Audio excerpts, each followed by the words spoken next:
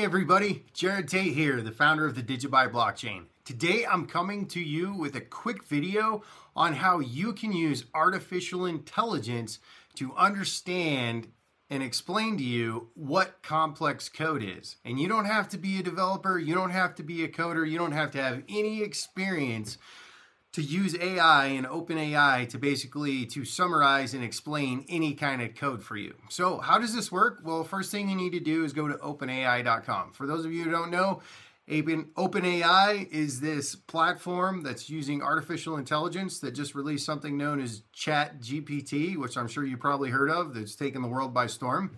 Well, there's a lot more to it than just simple chatting back and forth in messaging.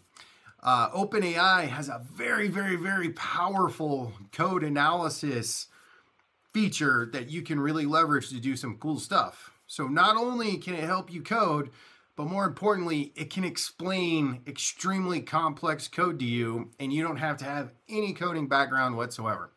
So to give you an example, the first thing I want to do is I actually wanted to go to the playground.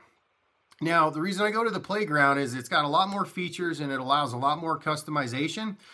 Stuff I'll talk about in another video, but I want to keep this video short and sweet. So as an example of some very complex code, I'm actually going to use the DigiByte core blockchain protocol. Now, DigiByte is an open source decentralized blockchain that was launched in January 10th of 2014, and it was originally forked from Bitcoin. So it shares a lot of the same source code and features as Bitcoin. So this demonstration is also applicable to Bitcoin. Now, I would argue, after almost a decade of working with this code base, that the core UTXO Bitcoin source code, which is what DigiByte's based on, is probably the most complex open source code on the internet today. It's extremely complex. There's tons of files, and it can be very daunting and challenging for somebody who has never looked at it before. So, let's say you're somebody who has no idea what's happening in this code. Well, let's just dive on in. So if you go to GitHub, you go to our main feature.8.22 branch, which is what we're working on. You go to the SRC folder, which is the source folder. It's kind of the heart and soul of either Bitcoin or DigiByte. Let's just randomly scroll down here and choose a file and figure out what the code is doing. So the first thing, let's take this thing called Dandelion. I'm like, Dandelion, what's that? Is that like a flower? Well, let's look for a description in the code. Well, I'm not really seeing any comments, and, you know, I can tell you, even as somebody who has, you know, started learning C++ code 20 years ago, even though I know what I'm looking at to a degree because I've worked with it, it's still daunting when I first look at it again, because it's just, you know, it's literally a language. It's a foreign language, and so this can be quite intimidating to a lot of people. So all you have to do is simply copy paste this code. So I'm going to scroll up. I'm going to go Command-C on my Mac. I'm going to go over here to the playground, and I'm just going to type, please explain this code to me and tell me what programming, if I can spell right here, it is written in, question mark.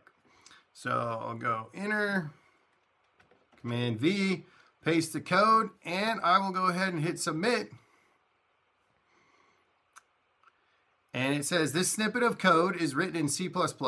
It is part of the DigiByte cryptocurrency, and it is used to manage the Dandelion routing protocol. The code is responsible for managing the nodes involved in Dandelion, blah, blah, blah, and maintaining routing data. Well, that's a pretty good initial explanation. That is basically what it's doing, but let's see if we can give it a little bit more detail. So please tell me, or please explain this code to me and tell me what programming language it is written in and what it is doing in further detail and what structural elements it has. question mark. So let's try this again. So one of the things, after about a month of playing around with the OpenAI playground, the more specific and the more detail of questions that you give it, the better answer you're going to get. And this is something they actually call prompt engineering. So in the future, instead of being developers, we're all going to be prompt engineers for AI code. So let's see here. It turns back the answer. This code is written in C++ programming language and is from the DigiByte cryptocurrency. It contains functions and variables related to Dandelion protocol, which is a protocol for improved transaction privacy. Specifically, the code is related to network routing for Dandelion transactions. The code contains several structural statements, including if statements, for loops, while loops, and functions. It is also using several C++ features such as STL containers and classes. Additionally, the code is using the Boost library. So that's actually a very good summary for somebody who has no idea what this is doing. And the cool part is you could actually use OpenAI to ask, what is a while loop? What is a function? What is a C++ STL container? And you can literally dive in and, I believe, use AI to teach yourself to code much quicker than any traditional path, which is very cool. So what if we don't want to take a whole file and we want to get a little bit more in depth? Well, let's come back here. Let's scroll down to validation.cpp. So validation.cpp is one of the most advanced and complex chunks of code in the entire Bitcoin or DigiByte blockchain protocol. So as you can see here, there's over 5,000 lines of code, which is very, very daunting and intimidating. I mean, you could probably spend forever just trying to figure out what this is doing. So let's just take a simple snippet or section of this code, or what we like to call as a function, and, let's see what it's doing. So as an example, let's go up here to, we gotta get this. How about check block, right? So 3165. So let's come up here to 3165. My camera's in the way, so I can't quite see my monitor. And let's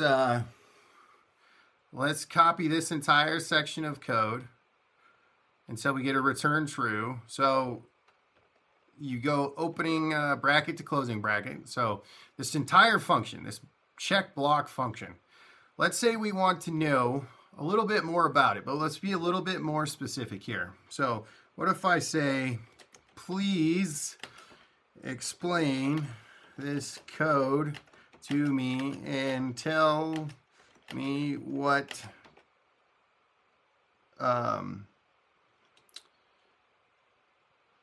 I'm sorry, hold on a second. Just got a message that popped up and it interrupted me. I always hate it when I'm doing videos and that happens. So please explain to me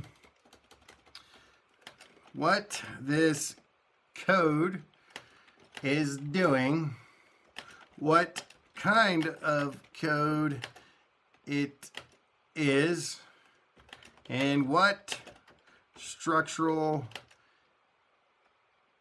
elements it has. So I don't know why I always say please. I guess I figure if I'm nice to the AI when it eventually takes over, it won't destroy me and take me out. I don't know. I guess I feel like I need to be polite to the AI. I notice some people in videos, they just give it commanding statements. So we'll go ahead and then we'll copy paste this code.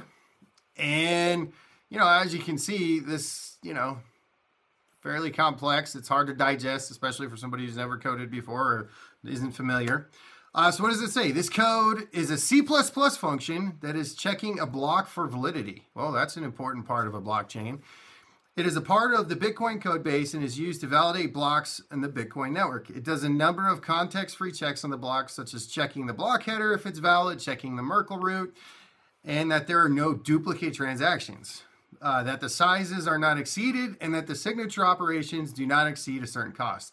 It also checks for the presence of a Coinbase transaction, and that there's not multiple Coinbase transactions. This code contains a number of structural elements, including variables, data types, conditionals, loops, and function calls. That is a very, very good summary, especially for somebody who's like, okay, I don't know what the C++ code is doing, but it gives you an idea.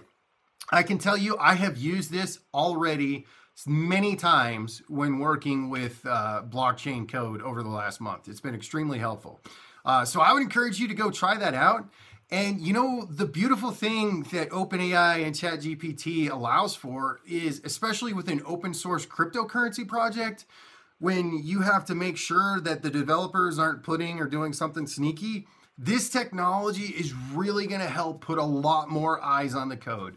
So I would encourage you to do this. And also, it would be a great project just to get and utilize OpenAI to go through and document existing open source code like the DigiByte protocol or the Bitcoin protocol. So with that, stay tuned. Please subscribe to this video. I'm going to be putting out more content, and I hope you have a great day. Cheers.